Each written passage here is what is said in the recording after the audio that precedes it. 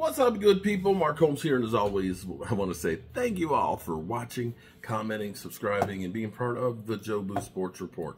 Without you guys, as well as you ladies, you know that this literally does not work. I hope everybody's having a great Monday. You know, it's the Dallas Cowboys. It's the Dallas Cowboys. We are full of drama. That's just the way it is. My buddy Leo Bridgewater was literally saying, how do you guys make it with all of this stuff, man? They have the first, bit of drama and they go crazy. They literally lose their mind. I'm like, that's just another day in Cowboy land.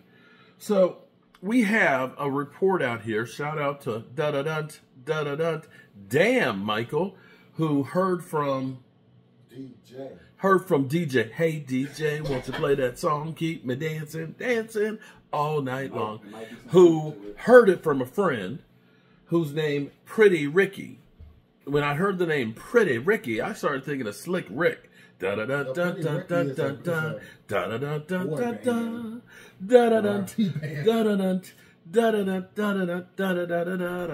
Rick and, Dougie Fresh. But here's a little tad bit from Pretty Ricky, okay, who goes by Ricky on Twitter. We're hearing that he is supposedly reliable source. He says, and I quote, let me read the tweet. Is it still a tweet now that it's X? Yeah, it's still a tweet. It's still a tweet? Okay, an X tweet. Okay. Ceedee Lamb will request to be traded if the Cowboys do not offer him a contract worth at least $32 million per year.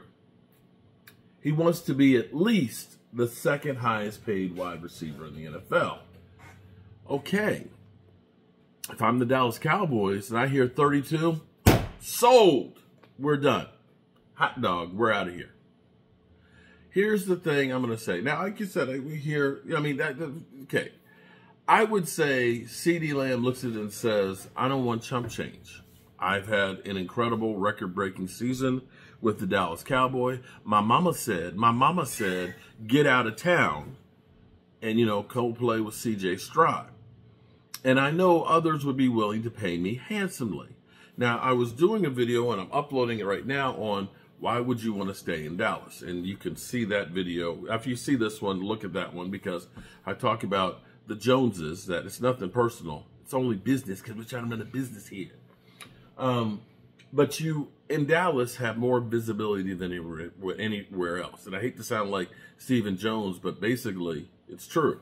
Dak Prescott makes a boatload more money off the field because he is the quarterback of the Cowboys than Pat Mahomes does, who's won 3 rings.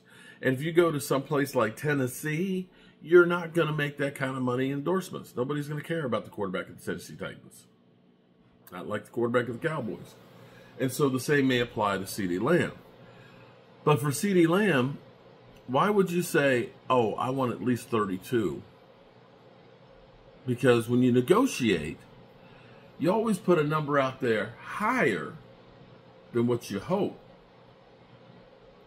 And you can negotiate down. You got wiggle room. If you're starting at 32, knowing the Joneses, although the Joneses typically, they'll end up at 35 the way the Joneses do business, because they talk a whole lot of shit and then can't do anything with it.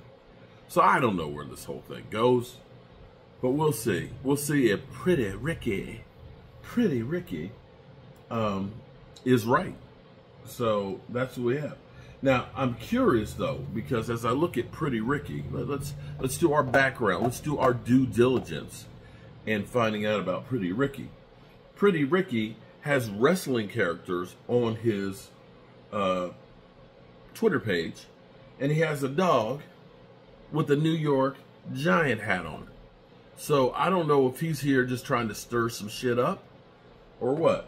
Now, he does have 27,000 followers, and he's only following 571. So there you have it.